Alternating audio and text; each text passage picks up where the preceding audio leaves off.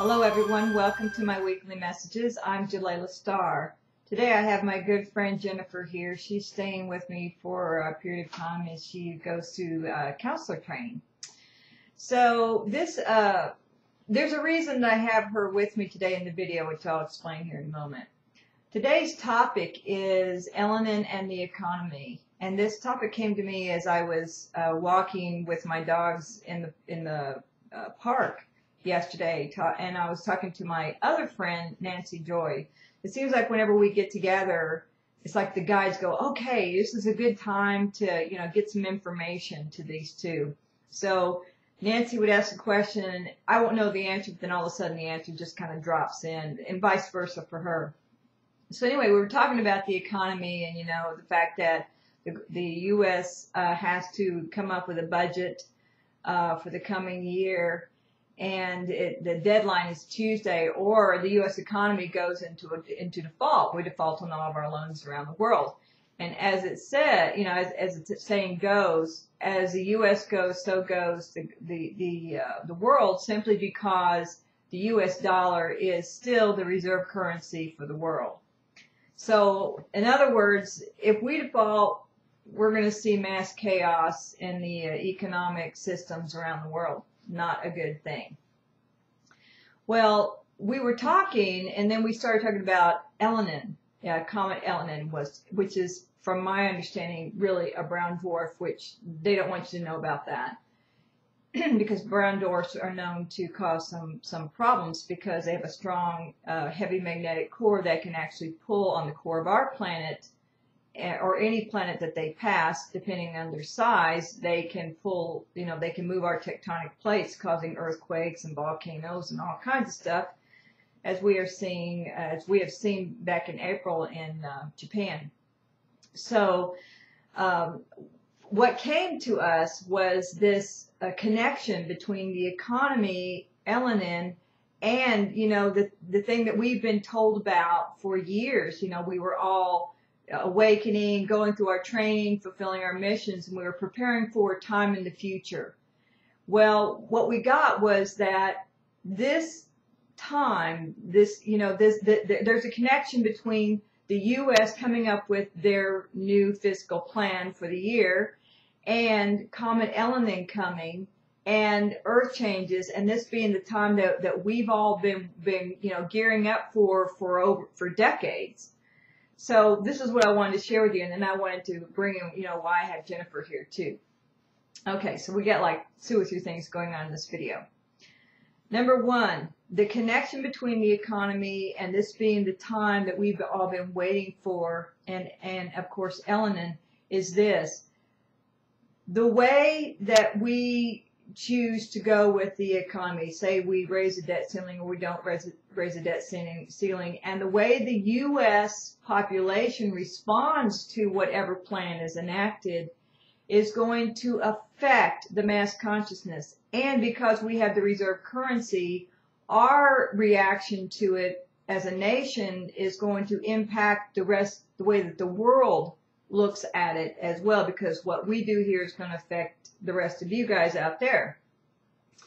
Well, if we emote a lot of fear over it, if it goes south for us, so to speak, that is going to spread to all of you, and what you then put out is the same kind of fear, and that goes into the mass consciousness.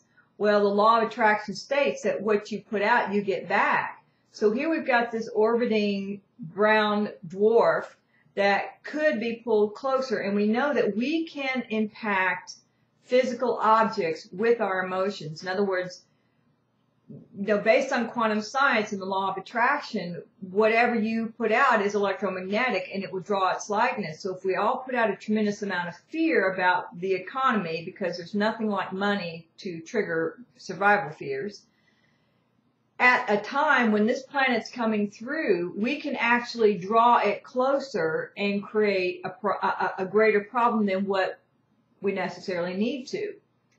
So it's like, this is a time we've all been waiting for. This is a pivotal moment. What we decide to do about the economy here can impact the world and possibly draw this brown dwarf closer. On the other hand, this also tells us what the solution is that if we focus on our emotional clearing, we focus on looking for the value, if we focus on, having hope and seeing in our mind, envisioning a more positive outcome, and we project that around the world, we can actually cause this planet to move further away from us, because the planet's not on a set orbit and it's not moving at a set speed. So as we go around our solar, as we move around the sun, okay, we can be here, Elenin's here. If we can keep the sun between us, Elenin will not have an effect on us, but we can control that through our emotions. That's my point here. And so right now, this is the time that we make that choice. In the next week or so, we all, you, me, everyone else, makes that choice. Whatever we're emoting, whatever we're feeling is going to attract or repel this brown dwarf. Okay, I hope I made that clear. Does that make okay? Good. All right. So here's why Jennifer's here. There's a lot of people go, well, Elenin's really not real, and that's what a lot of the media would like for you to believe. But Elenin and Nibiru and part of the Nibiru solar system is visible now here in the northern hemisphere, and you can take your camera and go out and take photos of the sun, and you will see it. It will show up in your photos.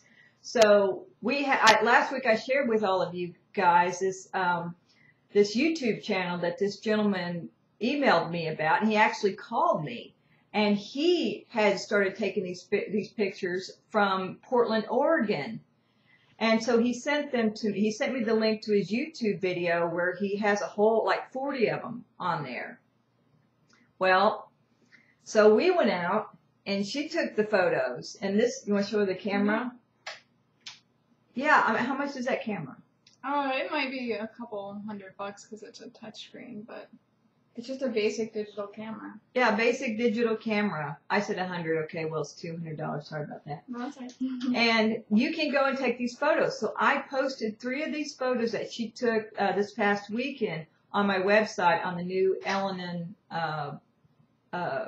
Northwind page, which you'll find in the Galactic Federation section. And if you're getting the weekly message, there's a link to it on in the weekly message. But it clearly shows another planet or comet very close, or dwarf, very close to the sun, and then further out an even bigger one, and then orbiting that, it looks like something very close to it. And then there's another one that I think shows the opening to the spaceport on Nibiru, which I was told about back in 2005, and it looks like there's a very large mothership or something coming out of that opening, because Nibiru is also orbiting, so now it's orbiting to the side with the spaceport where we can see this what it looks like a gap or a hole in the planet. So you got to go check that out. Go to the website, you'll see it. So for those of you who don't believe it's real, just go get your camera and take a picture of the sun, and you'll see it. And zoom in. Yeah, and zoom in. It's visible anywhere. Yeah. Anything else you want to tell them about how to get a good picture? No, you just go outside. I just pointed towards the sun and I zoomed in, and I did it on a couple different days. And so yeah. Yeah. Sometimes it's maybe a little close and it doesn't show up, but when it does, it always looks the same. Isn't that amazing? And these pictures are like the ones that this guy shows on his YouTube channel, which he took about, I don't know, a 3 weeks ago. And then I just got an email from a guy in Puerto Rico who showed us pictures of the sun rising, and you could see 2 suns rising. It's real. So here's the thing. Get your emotion clearing done. Focus on what you want to see versus what you don't want to see. And when collectively we can alter the orbit of this brown dwarf. And hopefully it will be the only part of the Nibiru entourage or solar system that we will experience this time for the next 3,600 years. That's our goal. All right, that's it for today. Have a great week. Talk to you next week. Go check out those pictures. Bye-bye.